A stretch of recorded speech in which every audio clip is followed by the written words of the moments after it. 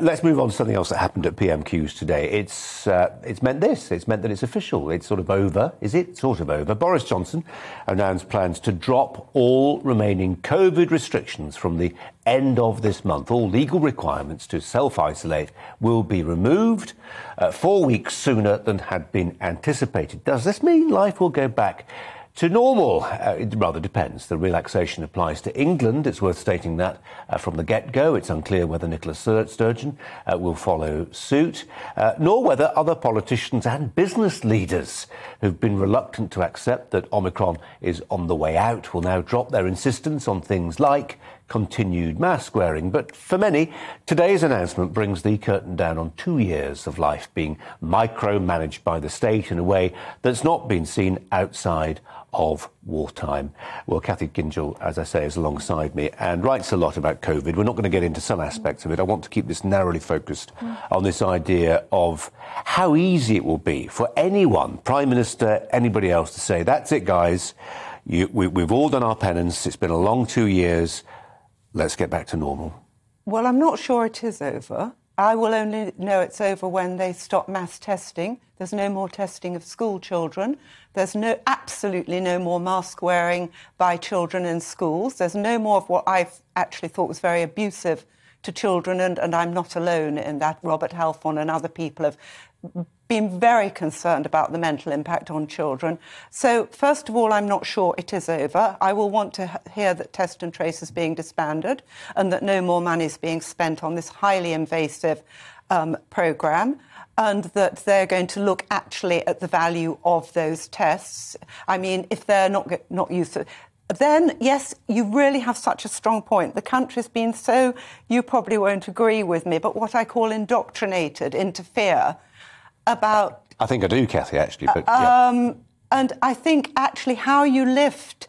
You know, some people have called it mass formation, a major... I mean, Lord Sumption warned about it at the beginning, a form of hysteria, which the government really jumped onto the bandwagon of.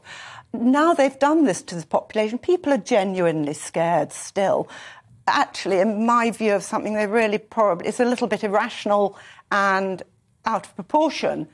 But I'm not sure how you bring people out of that. You set examples in schools. You do set examples by no more mask wearing. After all, most people catching COVID in hospitals. So did the masks... You obviously have to have medical masks, but did the masks in hospitals help? Well, all these curious questions. And I don't want to freight this with unnecessary emotion. But some people will be watching what we're saying, or listening to what we're saying, and they'll say, well, hang on, Kathy. 150,000 dead Brits, 5.5 million dead from COVID, with COVID sometimes, not necessarily of COVID, across the world. Had we not taken the steps that the state took in this country, you don't know, I don't know, nobody knows how high the death toll would be. We certainly know now from the major report that was published 2 or 3 days ago, a bit bored, but the lockdown actually made no difference on deaths.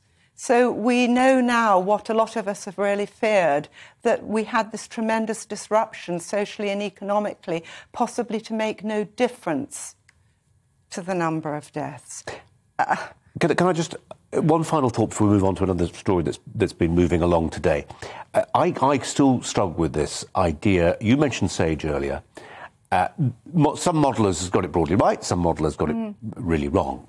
And there were consequences to that, as you say. If you had a model that was massively pessimistic, led to massive lockdown, and that had all these resulting unexpected loss of life from cancer or whatever else it was, mental health, even things like stalking increased, for heaven's sake. Abuse, certainly. But here's my point, and it's a slightly philosophical pointy-headed one, but I think it's an important one.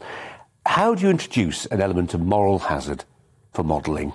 If somebody gets it wrong, it's not their fault that they produced a model which other people then act on.